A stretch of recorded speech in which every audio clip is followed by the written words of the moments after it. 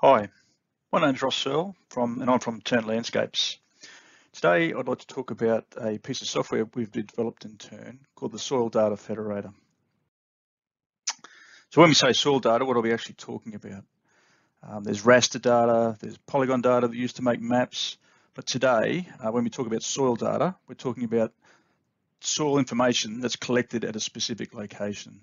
So obviously we record locational data, horizon depths, dates of observations, landscape properties like slope and drainage, and profile data, being morphological data, things such as colour, rockiness, through to laboratory data, things like pH and clay percentage. Some history first. So in Australia, we all know in the times of COVID, all the states do their own thing typically, and it's no different when it comes to soils information. Throughout history, the state agencies have been the collectors and custodians of most of the soil data within Australia. There's also universities that collect data, private companies that collect data as well, but the majority at the moment comes from these state agencies.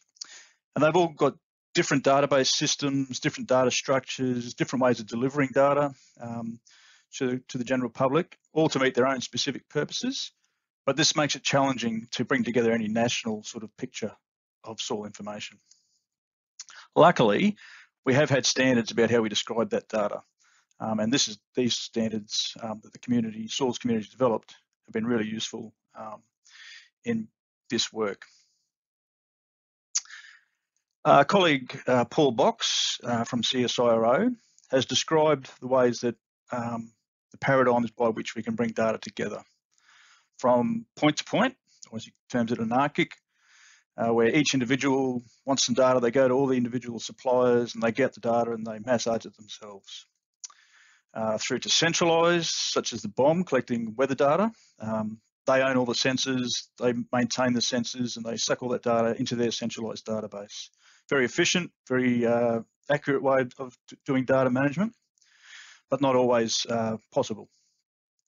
Through to the brokered/federated approaches, where you have disparate data sources, they go through some sort of transformation and get delivered to the user in a standardised format.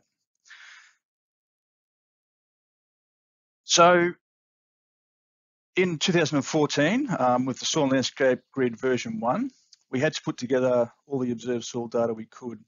So we thought we'd go with the anarchic approach. That involved me, essentially, approaching each state agency, getting their database dumps, transforming all that data, QAing that data, tidying up that data, and sucking it into our own specialised, tailored database for our purpose. You can see here from the diagrams, before this work, the biggest conglomeration of national data was the NatSoil database, which CSIRO maintained at about 11,000 sites. And after TERN 1, through the National Soil Site Collation, we had established a network of about 240,000 sites. But this approach, obviously, anarchic would give some hints to this, has some limitations. It's a very time-consuming process if each individual is going to do that. It's for a single purpose, typically. It's often hard to use it for other purposes. As soon as you're finished, it's outdated. Soils information is being collected all the time, and this is just a point-in-time snapshot. And throughout history, these types of collations are easily lost, and we actually have examples of that that's happened in Australia. So fortunately, in TERN, with this longer term funding, we're able to learn from our attempts initially in the Soil Landscape Grid version 1 and build on those and come up with a better way of accessing soils data. And that's the Soils Data Federator.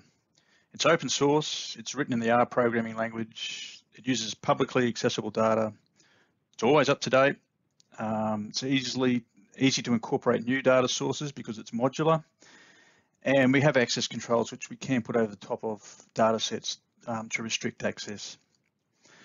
So basically what happens is you send off a request to the Soil Data Federator.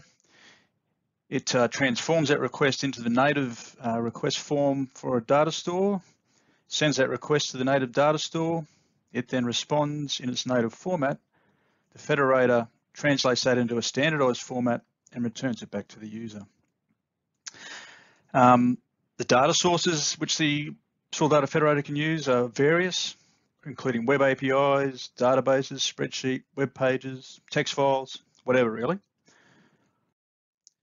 And I'll just jump into a live demo now to show how the Soil's Data Federator works.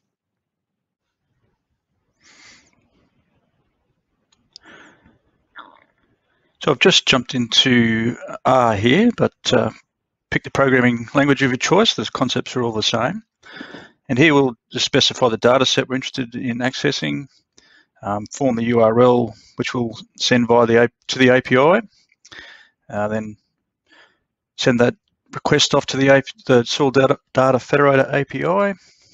We can see down the bottom there, we're just waiting for that to happen. It's happened, and there's the data there. I'll query another data set that's available, so the Tasmanian government will do the same stuff. And there's our data from the Tasmanian government as well.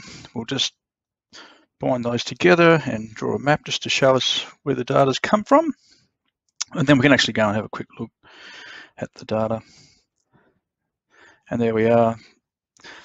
So previous to the Soil Data Federator, that sort of thing may have taken you a week if everything went well, to contact various organisations, get permissions to access their data, and then pull it all together into the various formats and harmonise it all. There we did it in about probably 10 seconds if I wasn't talking. But if you're not a geek and not that fluent in programming languages, we do have a web page interface available as well. The Soil Data Federator app, it's using the web API, but basically I can pick a data set, a property, and hit get the data, and it's gone away, and return that data for me. So basically the same as the programmatic approach, query the data sets, and then I can actually download that data into a CSV file.